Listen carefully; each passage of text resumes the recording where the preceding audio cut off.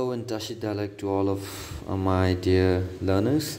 Today we will be looking at what an article is in English language, and although there are like different meanings of article, we are looking at the grammatical aspect of article. So before we jump on to the definition, let us look at these short sentences. A long time ago there was a lion. So it was a time back earlier in the past when there was a lion. So there was one lion there. The lion was strangely fond of an apple.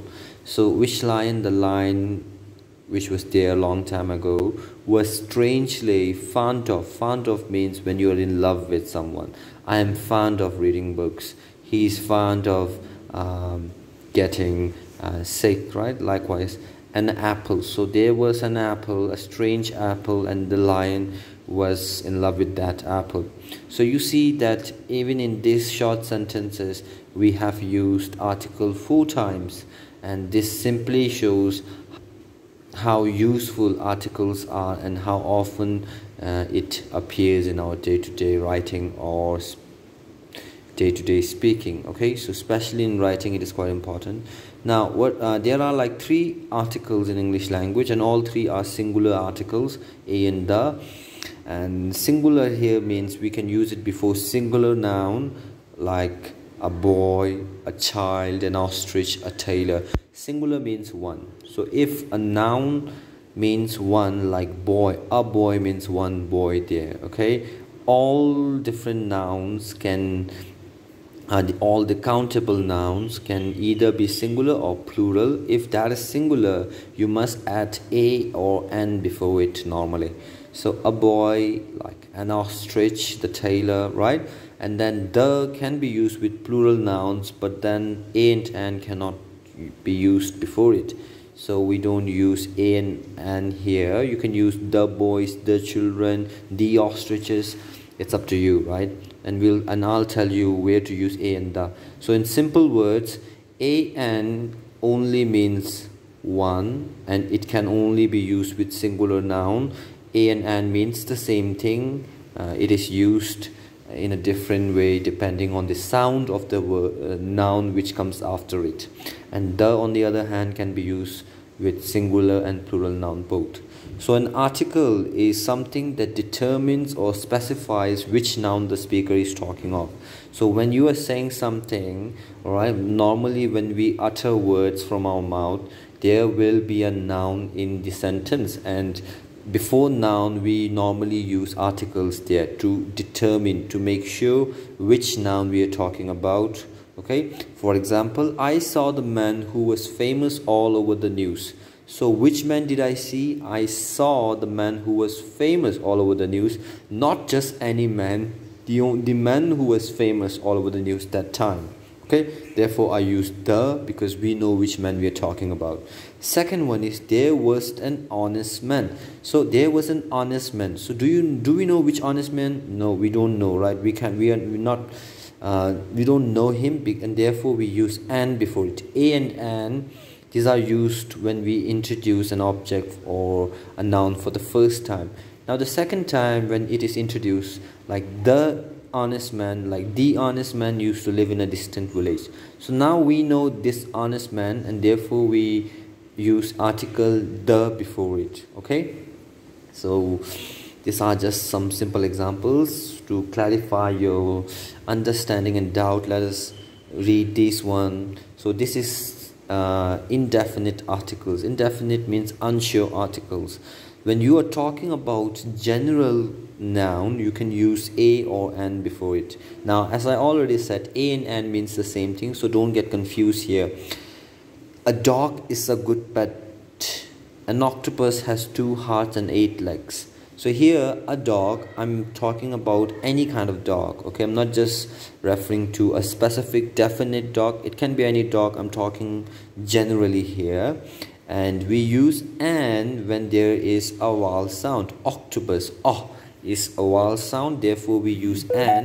Otherwise, an octopus and a dog means the same thing. A dog means one dog, any dog. An octopus means one octopus, any octopus. Okay, so a and an is used for general meaning, and then the or the is used for a specific noun before specific noun when you are definite about the noun. So we study at the best school of Sambodha Tibetan School Society. So the best will always be there because best is superlative, and before superlative we use the, as it is definite there. We know best can only be one or like a group class in total.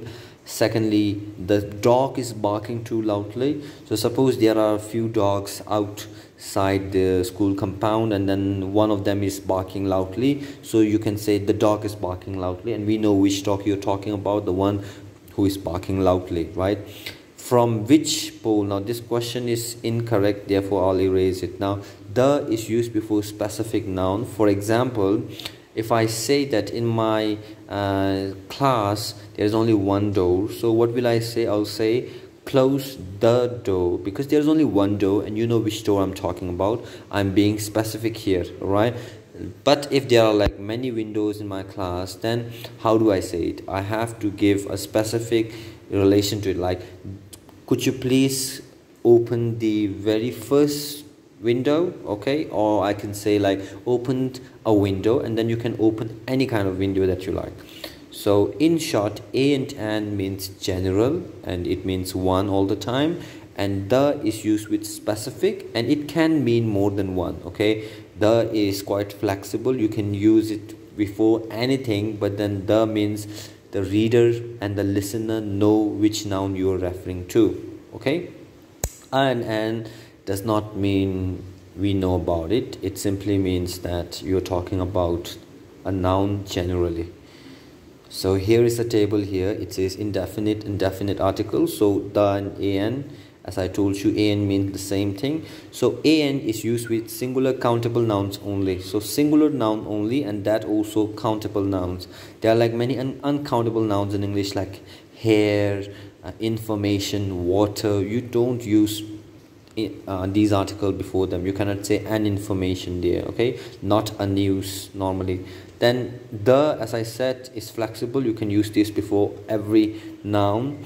Now the second thing is we don't use a and n before specific. We use it before non-specific, okay? When we are talking about generally, and the is used before specific people or thing. For example, how many suns are there in this solar system? There is only one. So what do we call it? Because it is specific, there's only one sun, we say the sun. But how about stars? So we have plenty, right? Plethora of stars over there in the sky. So you can say a star if you're talking about star in general, okay? So these are some of the exercise that comes there, and let us just stay here today. I hope you all have learned something new. In case you have any question or doubt, feel free to ask, and in the next lesson related to article, we'll try to cover the sound of the and the, and at the same time when to say a and when to say an, okay? Thank you all.